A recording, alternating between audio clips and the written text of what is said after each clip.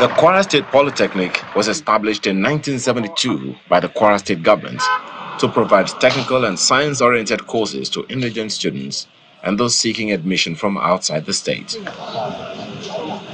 Over 5,000 hectares of land was acquired to build the school and settlement made to the traditional owners.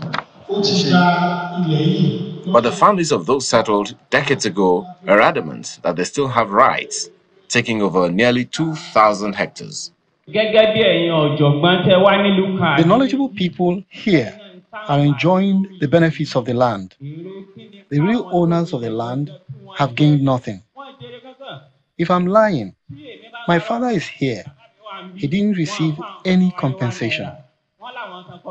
Let's see the names of those compensated listed on a big screen, so it can be verified that they were compensated. We believe that if the Polytechnic is fenced, it will take care of this next challenge, which is challenge of land encroachment.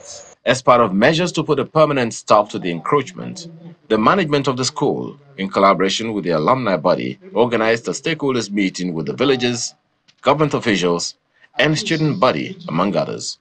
We are of the view that they are ready to use all means, including threats, terrorism, sponsored court cases, and blackmailing to snatch the land they do not own. The total area left for Kwara State Polytechnic for development is actually about 3,500 hectares. They were, however, pacified and made to see reason for amicable resolution as they joined the committee to issue a communique later.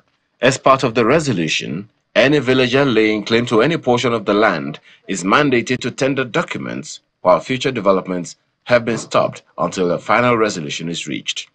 Kwara State Geographic Information Service should be contacted in their office by every private developer to find their land status. The Kwara State government on several occasions had explained that the land had been acquired and compensation given to the original owners. When Kwara Poly was being established, as it then was, I think it was not Kwara Poly at the beginning, when it was established, the government, yes, go ahead, the government actually acquired some land for the Poly to sit on. I am very sure that this land is properly marked, which means the boundary of Kwara Poly is known to the law of Kwara State. This meeting is expected to serve as the beginning of more interaction to end the land crisis.